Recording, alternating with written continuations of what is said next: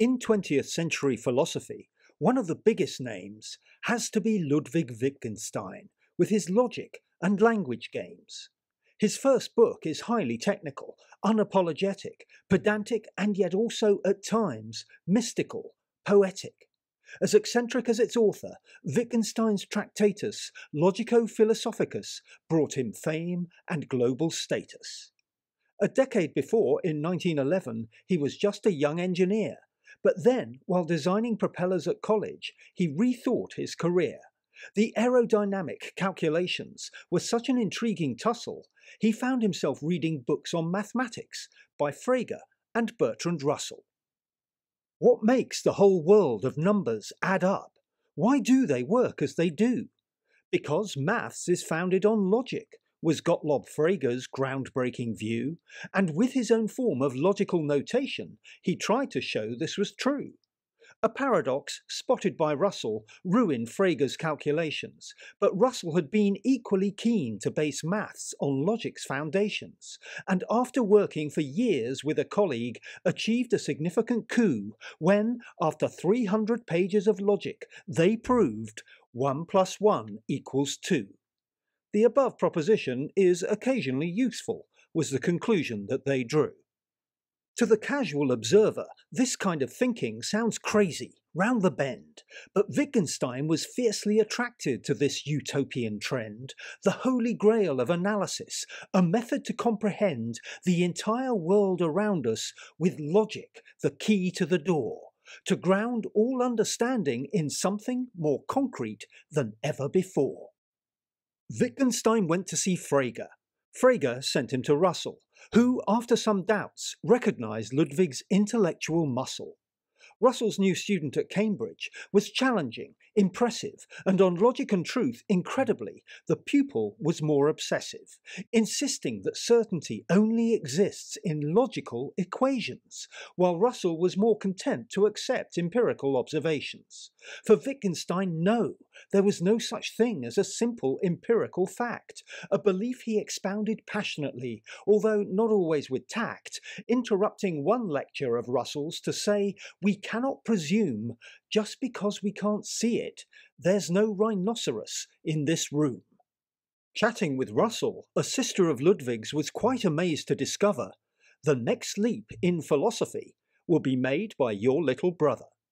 But before any meaningful work could be done, all progress was halted by World War I. Russell was an active objector and ended up in a cell. While volunteering to fight for Austria, Ludwig went through hell. He won medals for his bravery, bullets flying in all directions, and still he kept on jotting down philosophical reflections, notes which he pulled together in the summer of 1918 into the next leap in philosophy that Russell had foreseen. Tractatus Logico-Philosophicus as a title sounds pretty confusing, but this cryptic Latin poses just an in-joke on Spinoza's Tractatus Theologico-Politicus, which some philosophers find amusing. It's a tract of statements, propositions, barely 70 pages long. If you think that sounds like a speedy read, you couldn't be more wrong. The statements are numbered in sequence, starting with number 1. Then he has another thought on that, which he calls 1.1. The ideas that follow from 1.1 are like branches on a tree, namely 1.11, 1.12, and finally 1.13.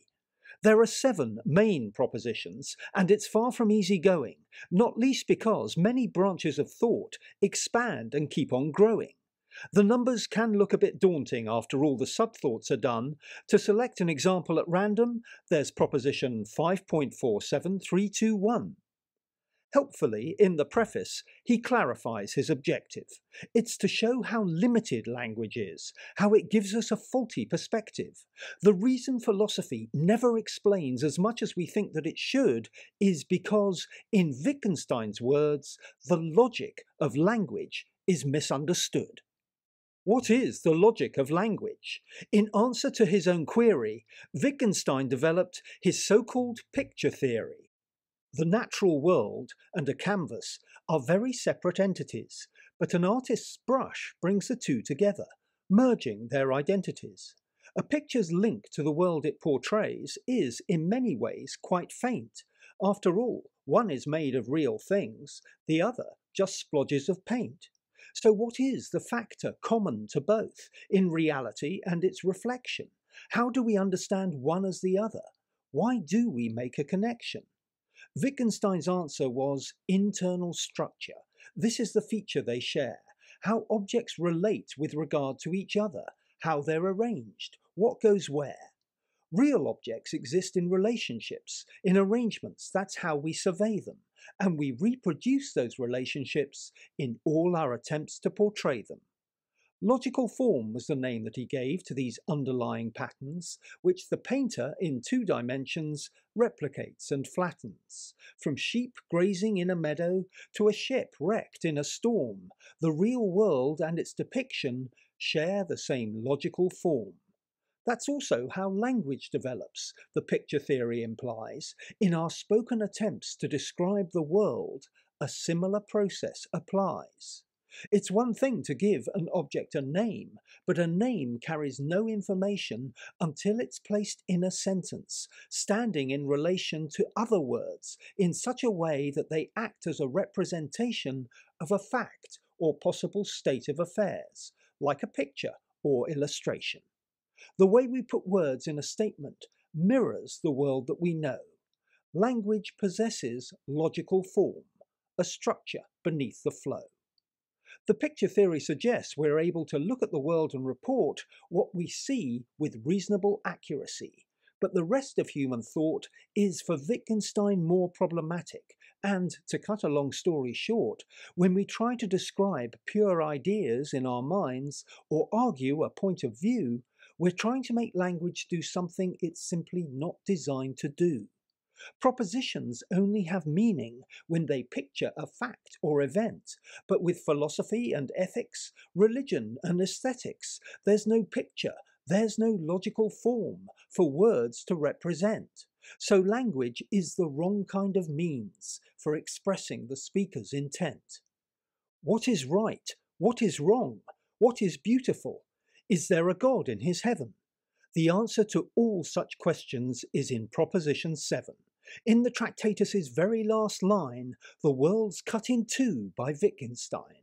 When not describing facts, words are surplus to requirements. What we cannot speak about, we must pass over in silence. One reader who didn't stay silent was Russell, who told him that he was nonplussed by the suggestion that subjects like ethics simply couldn't be discussed. There was also the niggle that if one accepted Wittgenstein's methodology, the statements of logic that ruled Russell's work were quite pointless, each one a tautology. Russell helped get the book published, though it can't have been pleasant to hear he'd been wasting his time, stating the obvious all the way through his career. The Tractatus itself is philosophy, so by its own rules makes no sense. A paradox Wittgenstein warmly embraced, offering no defence, only to say that if by the end you look back at all you've just read and understand what he's on about, you'll see nonsense in all that he's said. So, forget all the propositions, forget all he had to say. Having climbed the steps to understanding, now throw the ladder away.